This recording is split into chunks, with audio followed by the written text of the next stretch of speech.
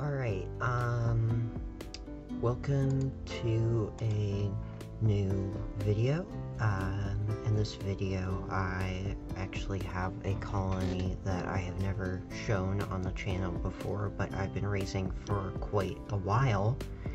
This is my colony of Camponotus inaequalis.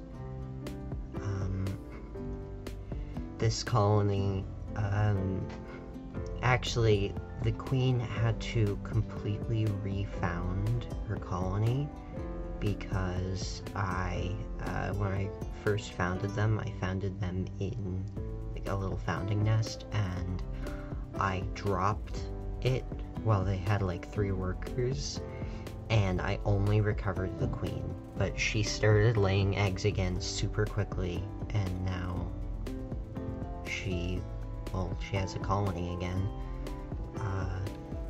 They don't have much brood, but I'm feeding them daily, so that'll change soon.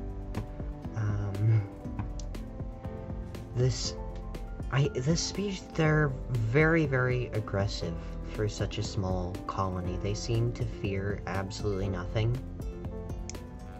Like, I will feed them a baby mealworm, and the queen will go right out of the nest and start attacking it. It's pretty crazy. I have them in a Venus nest with just 1 test tube full, of course, because they're such a small colony.